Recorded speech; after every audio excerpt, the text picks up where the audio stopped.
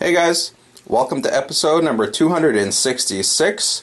Today is Wednesday, so it's DIY Wednesday, and today I wanted to walk you through how to wire a mini strobe siren to a float switch to use as a water level alarm in your aquarium. If your water, for whatever reason, in your sump is getting dangerously high, this is a DIY solution to alert you that that's going on. So let's kind of walk through how this works before we go and install it. We're going to start with our power from our wall here, and we're immediately going into a 12 volt 5 amp power supply.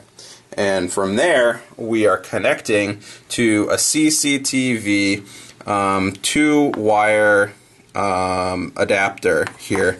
If you Google them online, it's just CCTV adapter. It's got a positive and a negative terminal. You can connect 2 wires in there.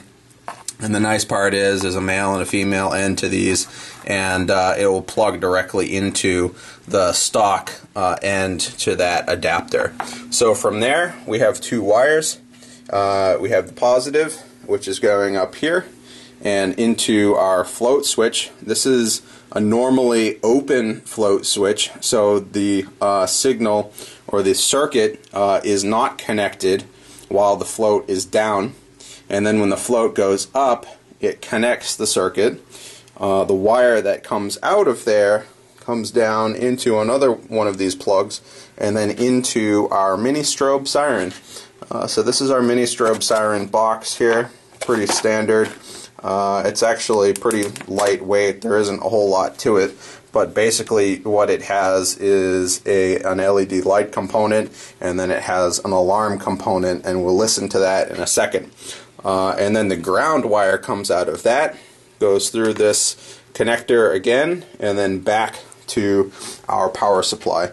So a very simple circuit here, and the only thing that's interrupting it right now is this float being down. So if my water level in my sump was rising dangerously high, it would connect this circuit and the alarm and the strobe would then go off. So let's give that a try, see what that sounds like. Pretty cool stuff. Ideally, this will never happen in an aquarium or in a fish room, but this is just for peace of mind. This is just to make sure that for whatever reason we never have a water event in the aquarium, and this will warn me at least an hour or two, or maybe a few minutes or more before a water event happens, depending on how much water is entering the sump. For whatever reason, this is kind of the last line of defense before water ends up on the floor. So this is kind of how it works. We have some 18 gauge wire here and some wire nuts. We're going to go connect it to the wall and connect it to the sump barrel itself, and then we'll bring you back and see how this looks installed in the fish room. Alright guys, and here's the strobe alarm installed on the wall. Let's start actually with the float this time. The float is located in the 3rd sump filter barrel here, and this is the barrel that should always stay low. As you can see, I have the float switch in there. It fills the barrel up to about here. It should never go above that line, and if it does, there's something wrong. Either the power to this is off, or this is clogged up, is jammed, or there's a water source on that is far overpowering this sump pump. And if anything like that happens, what we have here is our float switch. You'll see the nut right here. The float switch is actually on the bottom. I'll lift it up, and you can hear that our alarm is definitely working. Actually, let me focus on the alarm, and I'll activate the float switch one more time.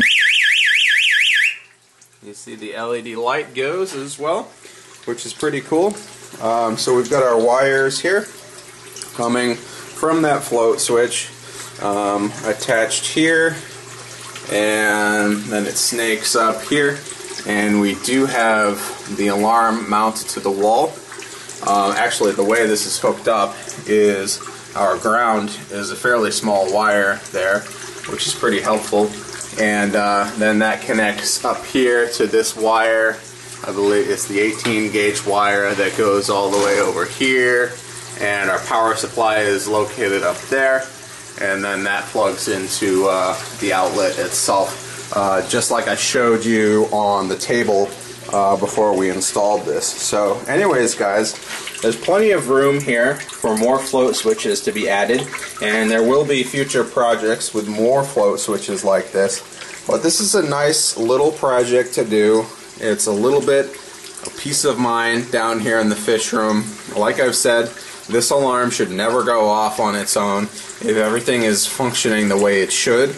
But this is the last line of defense before a water event in the fish room. I'm going to go ahead and tidy some of these wires up as they're just kind of all over the place.